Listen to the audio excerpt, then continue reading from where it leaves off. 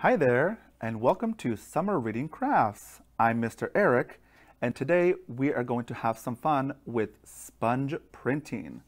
And let me show you what those look like. So here's one example that I've made.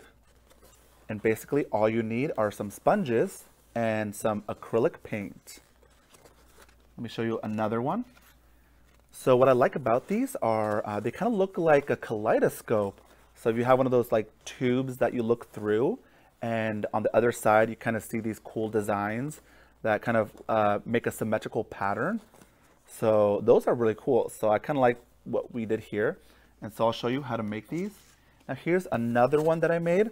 Now this one is I actually used tempera paint, and as you can see it does look a little bit when you start with it, it does become a little bit watery.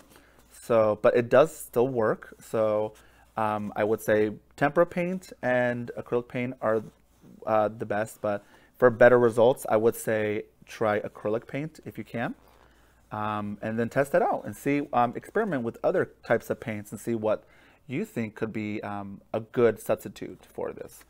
So yeah, and so what you're gonna need is, like I mentioned, acrylic paint or tempera paint. You'll need some sponges. You'll need a pair of scissors to cut out the shapes. And then for your canvas, you're going to use either a paper plate, which I think works best because you can actually turn it around and kind of spin it, so you can kind of see the kaleidoscope pattern on it. You can also use some white cardstock paper. So that's another option. But I think I will work with some paper plates. So what you're going to do first is, and you also want to have a paper plate to use for your paints. So first you're going to grab some paint, shake it up, and you're going to kind of create a little pattern on your plate to dunk your sponge paint or your sponges on it. So let's do that. So I'm just going to kind of create just kind of a random design here.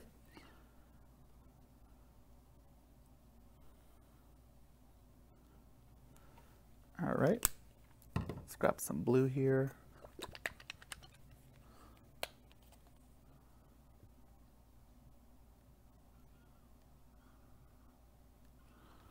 All right, so what you're gonna do next is you're going to grab a sponge and you're going to grab your scissors and cut out a shape that you want. Now to get the kaleidoscope effect just like this, what I use is I just cut out a little triangle just like this, and you just dunk that onto the paint, and then you're gonna basically print it on another plate. And so you're just gonna kind of do a little pattern all around your plate, just like that, okay? So that's what we're gonna do, and let's do that. So what you do is gonna dunk your paint, or dunk your sponge into the paint, just like that. And yeah, let's get started. So you just want to just stamp it actually really fast. So just do like little quick patterns.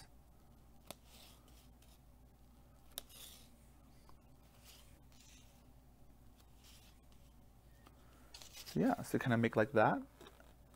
So yeah, so as you can see, it's not perfect, and that's okay, because I actually do like the style that it shows here. So what you can do, let me try another one. So I think I'm going to do like maybe 2 triangles. Let's do that. So you just kind of cut out a shape here. So 2 triangles together. So it kind of makes like a little wedge here. And let's grab some plates. And I think I'm going to use the same paint that I have here. I think we still have plenty of paint. And you can also make other designs with paint on another plate. So you don't always have to use the same one, but I think I'll use the same one here. And I'll show you how that looks like. So let's do that. Okay. All right. Just going to do a little paints all around.